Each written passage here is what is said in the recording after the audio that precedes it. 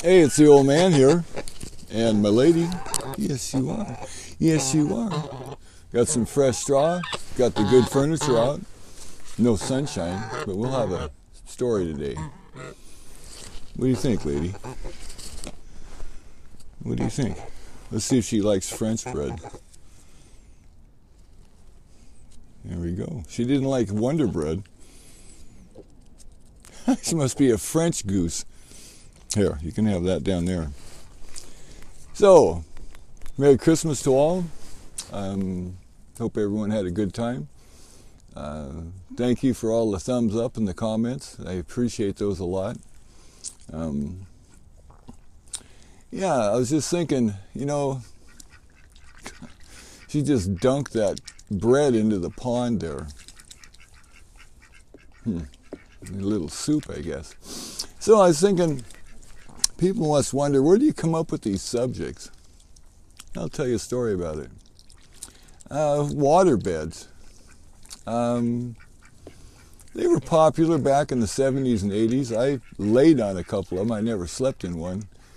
I didn't enjoy it. It was hard at 25 years old to get out of there because you get over the edge and sit down and it's wave action and all this stuff. I've heard more than a few people that laid down on them and got the spins and ended up throwing up. So yeah, some people liked them, some didn't. You could get heaters on them. You could get all this stuff, fancy stuff. So what I've been doing lately, and what I like to do a lot, is watch cop shows. Hawaii Five-0, new and old, Adam 12, Dragnet. The newer Dragnets in the 70s, we always thought they were kind of hokey because it was just not realistic in a lot of what they said. But the old black and white Dragnets on YouTube, there must be 50 of them. I've watched all of them. And yeah, Joe Friday and Frank were cool in the black and white shows. What do you think? You want some more? And what I just found lately, though, is on YouTube, there's 308 Dragnet radio shows.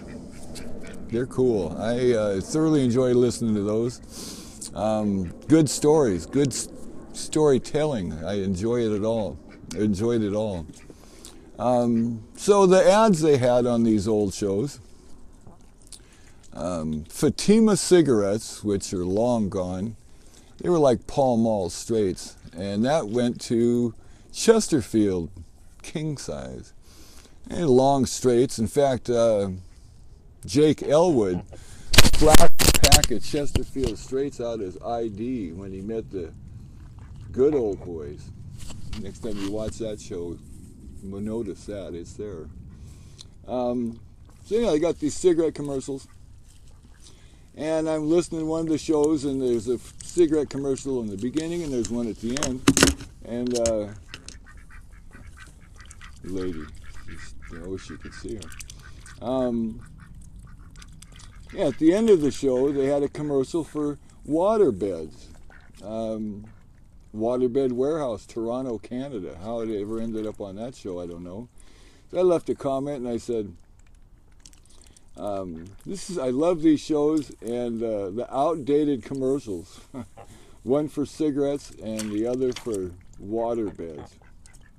There's that girl. That's my lady. So yeah, it got to me thinking about waterbeds. And I'll tell you a story about it. Right out of high school, there was some girls that had rented a house down in South Park. South of South Park, up on the hill overlooking downtown South Park. And so they're having a party and kids are carrying on like kids do at that age. And it was a 3-story house. The basement was a rental, and then they had the upstairs, middle floor, and then the upstairs was theirs. And a big front room had a nice big tapestry rug on the floor, had the killer Gerard turntable off to the side, stereo with speaker boxes this high. probably hot as a 2-bit pistol, but we didn't care back then. So we're sitting there carrying on like kids do, and might be listening to the Grand Funk Railroad or even Alice Cooper. I'll tell you a story about Alice Cooper someday. Remind me about it. Yeah, so we're sitting there, stereo's full blast, everyone's cranking it out and carrying on like kids do, and all of a sudden, boom! The whole house shook. And we're like, what the heck?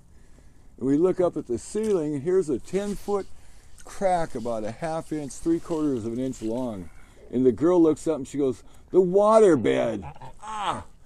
So this guy, Steve, he died 20 years ago. Rest in peace, Steve. Quick thinking, we stormed up the stairs, probably 2 steps at a time. And here in the center of the upstairs, well, first we see a garden hose coming through the window to a king-size waterbed right in the center of the floor, in the center of that room. Steve, quick thinker, pulls out his pocket knife, lanced it from corner to corner, and now we got about 400 gallons of water going down the stairs, hit a sharp right down the stairs, and then took a right into the front room and just made a mess. He took that carpet tapestry and flipped it over, and the stereo got soaking wet, knocked the arm off the record, the speakers kicked over. Water into the basement apartment. Kids, she probably wasn't thinking twice about it. I just fill it up, no big deal. Yeah, that's how they got to meet the new neighbors. And it was summertime, so it all worked out good. We took the tapestry out and hung it on the fence to dry. I don't know what happened to the speakers, but the people downstairs were all cool with it. It had leaked into the bedroom. It could have been a lot worse. If that thing would have broke through and then hit the second floor, it probably would have gone right to the basement. But you live and you learn, and you learn that there are, I believe, angels around, because that could have been slaughter. That was terrible. And the funny part of it, when it was all said and done, I looked up at the ceiling, and you couldn't tell anything had happened. It had gone right back to where it was. So yeah, if you ever hear the word waterbed talk, you can think, well, the old man told me a story about that. Yeah, they weren't comfortable at all. I had a relative, he had one that was heated, and he thought it was pretty cool, but I've heard stories about this one girl. Her mom had a waterbed, and she would hop in bed with mom, and maybe Saturday morning or something like that, had to lay ultra still, because if you sat down or plopped on it all, it would start a wave action that took a few minutes to settle down. So she said she crawled in there just as quietly and softly as she could, because she didn't want to wake everybody up, because that's what would happen. So, come here, lady. You want some more bread? Huh? Come here. She's doing good, enjoying this rain. Here. Damn kids. They don't know what they're good for. Here. There you go. So, everyone have a happy new year. Don't get too carried away. Yeah, as a non-drinker, it's kind of an anticlimactic night. I usually, I'm not in bed by midnight, but I'm certainly out ripping it up like I once did 45 years ago. Just be careful. It's always the night to get carried away, and just be careful.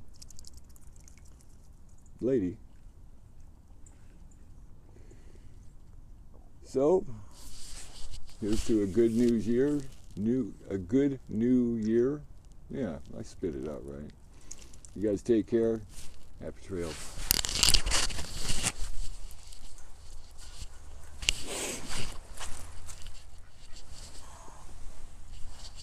You be good.